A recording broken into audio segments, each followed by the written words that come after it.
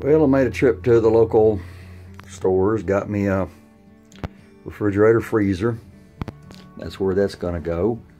The water tank will go back up underneath here, so we'll have to pull that refrigerator out of the way to get in it. This is where our cooktop is going to go. That's where our microwave is going to go. And that's where our sink is going to go. Our sink is nothing but a bowl I just bought from Walmart. It's 10 bucks. A real sink was like $90, and this will be just fine. I've got to cut a hole in the top for it, and then drill a hole in the bottom for the drain, and it'll work just fine. And so this is the layout. Talk to the wife because she's going to use this more than I am, and we talked about where everything's going to go and got the layout for the kitchen. I'm also working on putting a tilt-up shelf probably right here, maybe a work surface right here. So you can see I traced my bowl out, and I moved in about 1/4 inch to 1/2 inch to allow for some lip.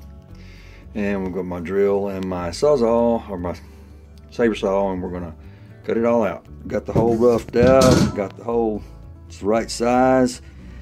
Again, I've got to do some painting and all that and finishing. I'm not going to install it permanently right now. I'm just wanting to know exactly where everything's going to be. So now we need to get a hole saw and drill a hole for the drain in the bottom of the sink. I've got a nice drain right here. Well, we went through a period of a few days of cold weather, and so finally got it warm enough where I can get out here and lay underneath the trailer to try to mount the black tank on the bottom of the trailer. If I would have really done this, I would have done the black tank first and then done the electric and all the other construction later. The plumbing probably should be the first.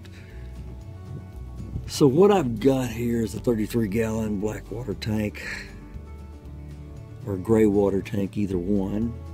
And I'm trying to figure out where to put it. I need it as close to the front of the trailer where the V-nose is as I can get.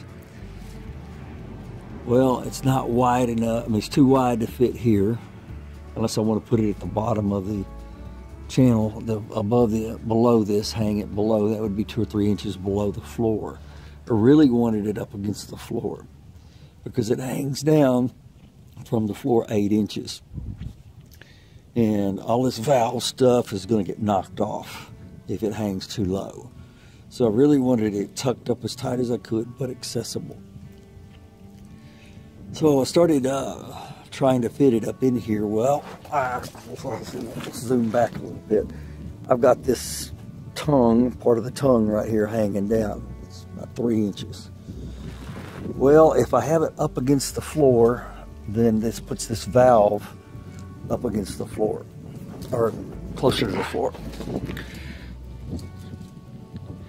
And so what I've had to do in order to be able to attach the drain hose to the quick connect is I'm going to have it hanging down or spaced about 1 inch from the floor. And so what I'm going to do is put a piece of plywood across here to mount it, and then I'll figure out the rest of the mounting on the angle iron. And that's the way that this tank is going to have to sit in order for this valve not to be interfering with this channel, the part of the tongue right there. And so these are some of the compromises that you come up with whenever you're building a trailer or building anything like this. The white here is just duct tape. I've got to get a coupling and connect these two here. And so I'm going to get the coupling, and then we're going to start the process of mounting this up underneath the trailer. Here you can see I put in a water filler door hatch with our water filler here. This is, I guess, what they call a dish or whatever. You can put your garden hose in here and fill up the water tank through here. This other one, also there's a vent hole here to vent your tank. This other one is for attaching a garden hose and pressure filling a tank. My tank doesn't like that. And so I don't, if I was running straight off the water at a RV park, I could do that if I plumbed it in right, but it couldn't go to my tank. I like this because it locks up for security. A lot of guys aren't going to show you this stuff. I'm going to lay it all out there for you. If you've looked at my previous videos, you'll see that I have taken out a bunch of the cabinets and the pantry and the refrigerator cabinet and all this.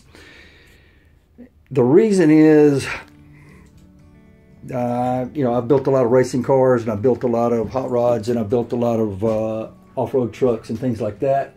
I've not ever built a house on wheels. And so I get gung-ho on one system and to the detriment of another system. You got your electrical system, you got your plumbing systems, you got your bed, you got your storage, you got, I've got two different electrical systems, a 12 volt and then one 10 volt. There's a lot here to consider. And after getting this far into it, my recommendation would be to get all your tanks and your drain holes and everything else laid out the very first thing. After you got insulation and after you got your interior walls in, then you start worrying about where your tanks are going to be and where your drains are going to be. My tank, my drain tank, which is outside and underneath is already mounted.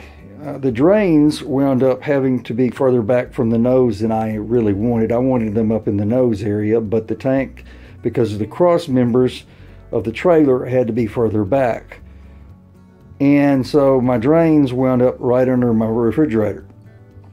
Okay, well, that meant we're going to have to raise the refrigerator up about 4 inches for the drains. That's fine, we can do that.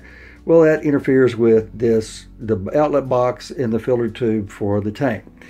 And then I was going to put this tank over here on this side. Well, then you couple this 250 pounds on this side with the 250 pounds of batteries on this side, and the driver's side of the trailer winds up weighing 500 pounds more than the passenger side of the trailer. When you consider that this whole trailer decked out should weigh about 2,000 pounds, that's a fourth of the body weight on the left side, and that's not an even distribution of weight. So I wound up moving the tank to the other side. Well, that interfered with where we had the toilet, and then that interfered with something else. Also, the height of the tank interfered with the shelf that I had here, so I needed to raise the shelf up 1.5 inches, 2 inches. So it was just one problem after another to compromise. All of it is a compromise, but it was a compromise. And then I wound up putting the pump right here where it wasn't going to be there, and that's where the cabinets were. So I just pulled it all out. I've got the tank where I want it. These straps are nowhere near. This is just plumber's tape. They're nowhere near strong enough to hold this thing full. This is 21 gallons. I think it's 21 gallons. At 8 pounds a gallon, you know, you're 160 to 200 pounds here of sloshing water. And so it's going to take a lot more strap and a lot more hold down than that. And so I've got to fabricate all of that. Once we get the tank in place and I know where it's locked in and everything's good, then we'll start building this shelf back, building the refrigerator storage back, and building the pantry back. You just can't, as excited as you get, and I get excited on finishing things. I get excited on starting a phase of the project and finishing. And I get very myopic. I want to finish the shelves. I want to finish the storage. I want to finish the solar. And I'm very, that's my way of thinking.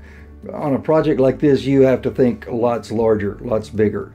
And my first recommendation and my first step after you got it insulated and you've got all the wallboard in is to figure out where all your plumbing is going to go. Your plumbing has got a lot less flexibility than your electrical does. Your electrical's got a lot more flexibility on location and where you want to run wires and how you want to run it.